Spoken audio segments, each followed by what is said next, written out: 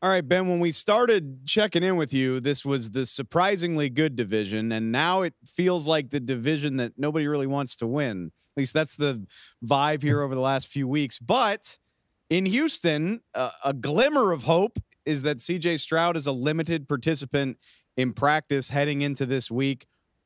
What degree of optimism do you think we should have that CJ Stroud's back in the lineup? Yeah, I think our expectation should be pretty high that he's going to return, right? As you said, limited participant in practice Wednesday. Had kind of started ramping up, I think, at the end of last week with participating in meetings last Friday for the first time in a while. Missing those two games, obviously, and kind of getting back into it. I know a lot of the Texans folks, like players and Coach D'Amico Ryans, talked about kind of how like the spirit is a lot higher with CJ being back. And I'd say there's a really good chance of him playing. D'Amico Ryans had mentioned how CJ is in phase 4.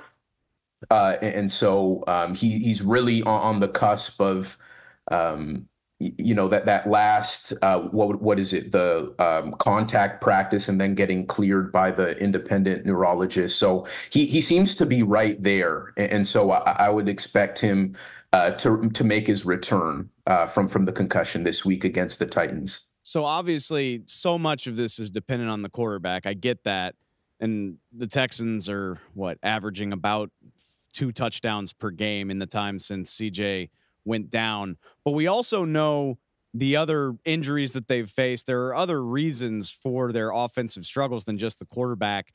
Is it as easy as putting CJ Stroud back in? I mean, obviously that'll make a difference, but with the other problems that they've faced, how much of a difference do you think that'll make?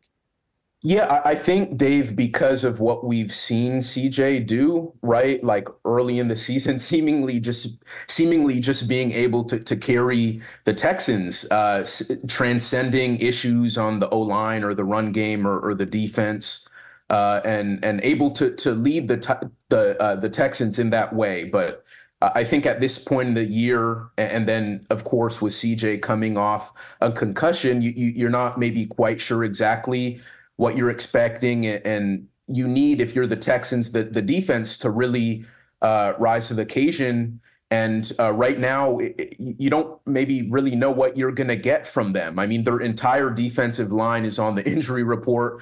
Jonathan Grenard with an ankle injury, Will Anderson Jr. with the high ankle sprain. He sprained the injury he sustained a few weeks ago. Malik Collins and Sheldon Rankins are also on the injury report.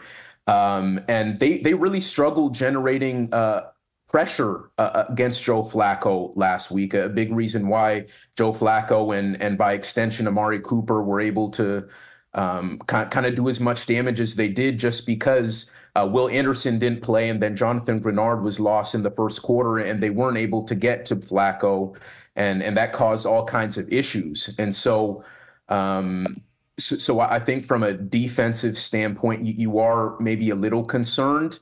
It's still early in the week at this point, but you do want to see some of those guys get back. I mean, it's really unclear at this point what Grenard's status is. Will Anderson has missed the last 3 games, and so you hope that's been enough rest for him to kind of get back right.